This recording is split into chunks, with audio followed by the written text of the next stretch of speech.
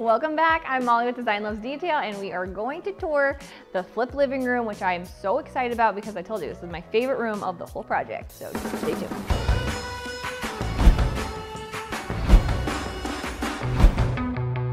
Be sure to subscribe and hit the bell to be notified of future videos. We love to have you guys following along. And also, if you want to leave a comment and a like, that helps us a ton. I love to hear what you're thinking. Be sure to also check out our email list over on designlovesdetail.com, and you can find me at Instagram, also at Design Loves Detail, where I share a ton of deals in my Instagram stories and really all kinds of stuff in my feed, like more pictures of the spaces that we are touring here in the flip house. So I will see you over there. If you guys remember how this house started, it was pretty crazy in this room. This is the room that had the giant old school flat screen TV. That was a dark memory. The carpet was disgusting, probably some of the dirtiest carpet I've seen in a house. Really discolored, and we had the wall dividing across this space. So it was like the dining and the living room were together and they were cut off from the kitchen. Definitely some stuff to take in, but one of the things that we didn't have to change, which was actually amazing, is that there were already so many windows, both here on this wall here, and then even in this entry section, this is where you come in off the front door, and these windows were already here as well. So what we did, instead of having to add windows, which, you know, was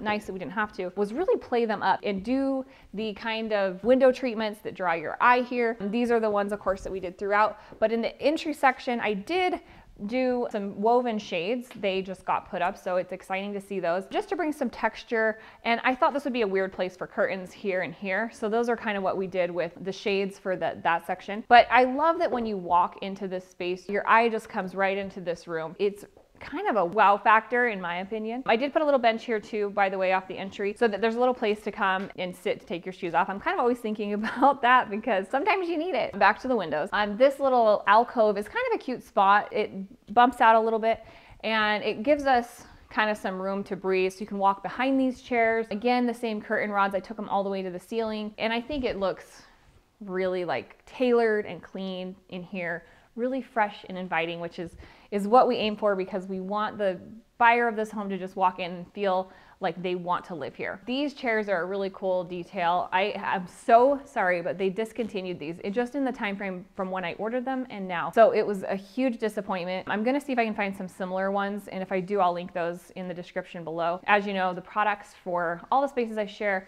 are linked in the description as much as I can find them. Sometimes they're sold out and I'll link a similar option and stuff like that, but usually I link the exact stuff so you guys can shop the room. This little corner over here, I wanted to bring some texture and interest, and this little coconut shell table, it's actually pretty good size, was a perfect way, I think, to kind of blend the warmer browns and then the creamy tones that we have going on and just have some texture as well. I'm obsessed with this lamp. I will include the link for you. I love that extra thick base and then just the raw kind of concrete look. It just brings another element into the space, and I always love to have a mix of textures and elements, so that's a really nice piece. And then we have this faux tree. This one's so cute. It comes in a variety of different heights. I think the larger heights were sold out. I really wanted a little bit more height in here, but I was able to add some by doing a larger pot and then putting a box underneath the actual tree. A lot of times I'll do that and then just fill the pot with river stones. Sometimes I've even seen people just put like a blanket in there. I usually do some type of a textured item. I haven't filled this one yet, but you can kind of fill the base with paper and then just do the top layer as river stones or moss, something like that. So it definitely added some height from the actual tree, and I love that it has, you know, it has a pretty organic feel to this one as well. And then with that light behind, it does feel very earthy and natural, organic. Over here, I brought in these white sofas and I love them. I know they're white, but they are slipcover, so you know, you have a chance with them. And they are honestly the comfiest, fluffiest, just coziest sofas. I always want to just jump on them. And they are from World Market. I will link them. I'm super happy with how they look. They look very high end and the price point's pretty reasonable. So that's a winner. And then I wanted to have the symmetry again, so I did one on either side and brought in some really fun pillows that have kind of the earthy colors as well. This is such a fun detail, this wood button one. And then this is a new one from the fall Target collection. So really nice, higher end look, but affordable price point. This is Target as well. And this guy is one I've had, so can't link that, but it's a little bit older. The rug here too is kind of similar to what I did in the family room, where it's subtle, but it has a lot of texture going on. So it kind of gives us something interesting. And then I think it's kind of fun because they have some kind of nice density to them. So they kind of feel fun to walk on. This middle table here is one of my favorite coffee tables ever. I love that it's kind of a mix between a large size ottoman and a coffee table. I love the wood tone. It's really, really beautiful. It's a little bit of a splurge, this piece, but I can't say enough good things about it. The scale is amazing and the quality is just phenomenal. So I'll definitely link that one. And I have no regrets over splurging for it because I think it really does tie the whole space together. This wooden chain, look at how cool that scale is. It's huge. This is the large size one from Bloomist. It is, I mean, it's a real cool piece. It's so sculptural and you can kind of, rearrange it so it's got that movement that you can adjust and, have fun with. So I love stuff like that. That's kind of like livable art, and it's a statement piece. It's always fun too. So here's that other sofa over here. I did a little bit different pillows, same types of color scheme, really earthy, a little bit of that green, that kind of olive, subtle olive green. It's just so beautiful. And then this, I mean, this is kind of the focal point, right? This situation with the shelves and then this gorgeous cabinet. I shared this in my Instagram stories and it's sold out. That's why you got to follow my stories, because if you want to get the stuff, the good stuff, real time, that's where you go. I think it will be restocked and I'm keeping a close eye on it. I will link it, but it does go out of stock quickly because it is a gorgeous piece. It's nice quality wood. It's got great storage in there. These doors with the texture are just phenomenal. So beautiful. It has a real handcrafted artisan look, which I'm always after because it just brings that authentic feel to your space.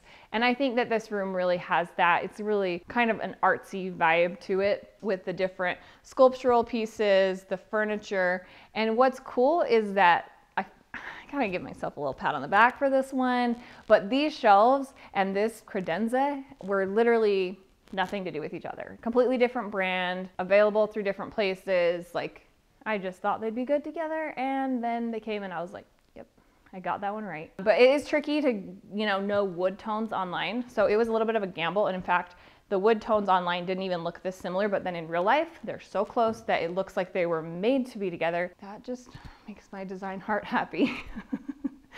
This is my favorite art piece ever, Homegoods find. I found this little mate to it just a few weeks ago. And so this is their new happy home. Although I think I'm gonna not sell them with the house because this has been with me for years and I've literally not found anything I love as much, which it's so simple. It's kind of almost silly that I love it that much, but it's gone to every house and I don't know.